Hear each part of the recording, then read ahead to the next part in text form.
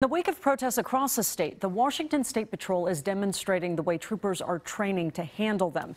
And Cairo 7 South Sound reporter Shelby Miller also spoke with the chief just a week after he apologized for disturbing comments made by one of his troopers. State Patrol's rapid deployment team is geared up and they are ready to go.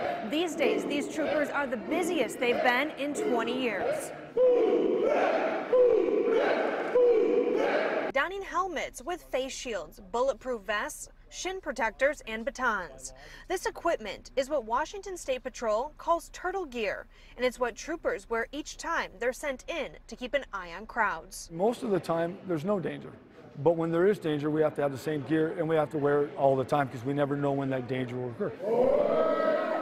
The Rapid Deployment Force has been busy lately, covering peaceful protests that turned to riots in cities like Seattle. In the past week, we've seen fireworks, like the mortars fired at us, frozen water bottles, which was a new one for me. They're well trained and well equipped to respond to everything from fires to floods and violence. WSP wanted to showcase the team's tactics to help with community trust and transparency. Our job is to protect those folks who've come there to peacefully protest. Chief John Batiste spoke about the policing he's witnessed across the nation. Black lives do matter, and as a black man, as a proud father and a grandfather, I'm very concerned about when I see incidents that occur with George Floyd. That could have been me. He then addressed this viral video.